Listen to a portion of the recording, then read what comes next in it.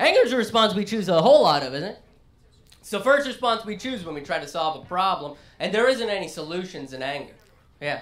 It's not even an emotion that we're looking for, anger. What we're looking for is happiness. That's what we're all looking for, right? Human happiness, our happiness, comes from a sense of purpose. That's a real human need for happiness, isn't it? But we've actually found out that animals feel happy all the time. We've done research to find out what makes different animals happy. If you want to go down an amazing YouTube wormhole, look up the rat tickler. Yeah. That's a real man. Yeah. That's on a fucking business card, people. Okay? There's a man walking around scientific conventions all across this country going, George Shaw, rat tickler. And you're like, yeah, you like to make animals giggle. That's incredible. Right?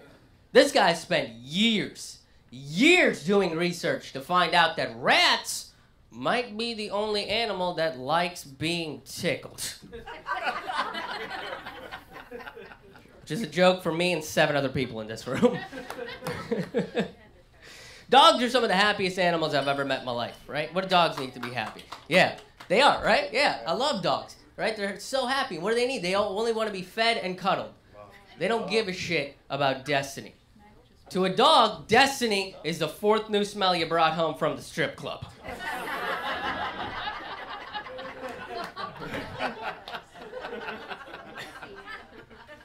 But we have a very narrow view of happiness in society, don't we? It's a very narrow view of happiness. And we're taught that since we're very little. Since like elementary school days, we're taught that. We're taught to just go to school and you learn your facts for the test. That's it. You learn your science, your history, your math for the test, and that's it. Don't bring this question shit in here. Then you're going to go to gym class and someone's going to throw a dodgeball at your face and you're going to want to cry, but don't.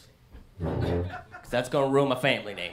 All right? What you can do is go home and journal about it, but don't show anybody that journal. What you want to do is bury that journal so deep into the ground that Satan himself cannot find it! And then you graduate and go to college and discover what alcohol is, and then you just pour limitless amounts of alcohol directly into your head. You don't forget the amount of zeros in that loan you took out to go to college. And then eventually you wake up from a drunken stupor. You're like, holy shit, I graduated. Well, now what? Well, now you got to get a job. Oh, in my field? No. Just like a job. Oh, okay. Well, I guess I'll make like a decent bit of money, right? No. You're going to be broke. Like forever. Yeah. Like end of time forever. Well, shit, now what? Well, now you got to find love and get married by the time you're 30, or else your grandparents and their friends are going to be super disappointed in you. And you better make that marriage last, because even if you think divorce, you better pack up your bags, so it'll be run out of town anyway. And when that marriage does last, the sex in your marriage is going to go down every year after year after year, until you just find yourself alone in a basement jacking off to a Kohl's catalog.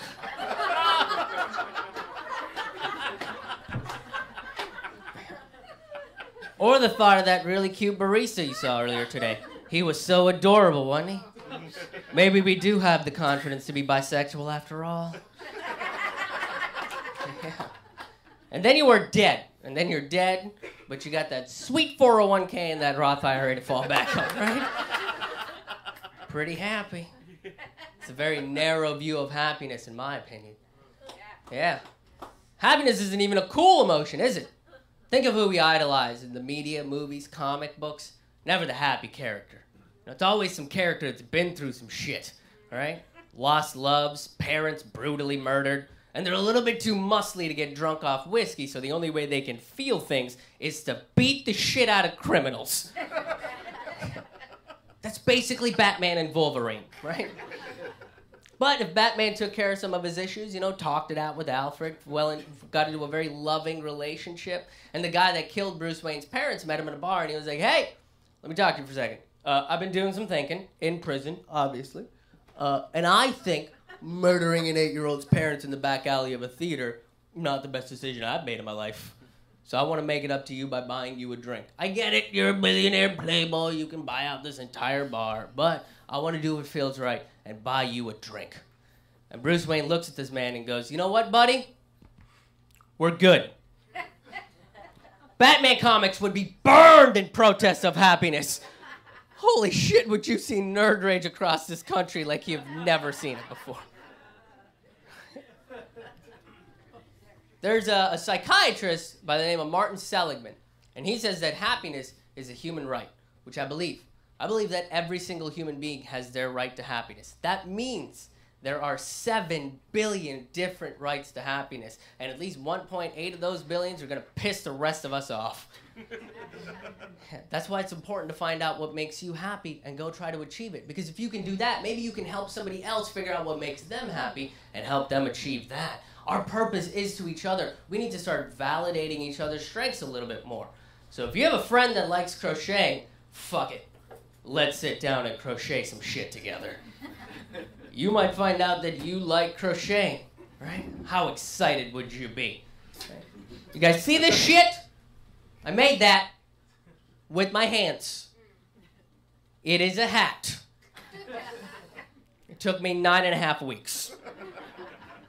It fits 0 human heads. But I made that with my hands. If you want to tickle some rats, let's do this. Let's get some gloves, jump into the sewer, and make Master Splinter giggle. If you want to be nude, I'm all game, right? I'm not going to be nude with you, but I'll validate the shit out of your nudity.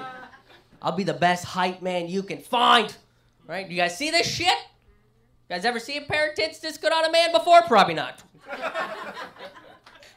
Philanthropy is a really big way we find happiness, and if you don't believe me, think of the last time you gave $1 to a homeless person. You didn't shut up about that for a week and a half, all right? Every bar you went into. You guys see that shit? Huh? Homeless guy. Dirtiest human being I've ever seen in my life. Yeah, I gave him $1. Not change. No, I pulled my wallet out in front of a goddamn stranger, and I touched him. I touched him twice. And I looked at him right in the eyes, and I pulled a paper bill with a dead president on it, and I pulled out his hands, and I put it in there, and I said, God bless you, and I'm a fucking atheist. Somebody should buy me a drink, because that was the last $1 that I had. That's how good of a person I am. There's 2 things I think we need to do 2 questions I think we need to answer in order to figure out what makes us happy. First question's pretty easy. What makes you happy, right? The second one gets a little bit tougher. Do I want to be happy? That's a big, tough question, isn't it?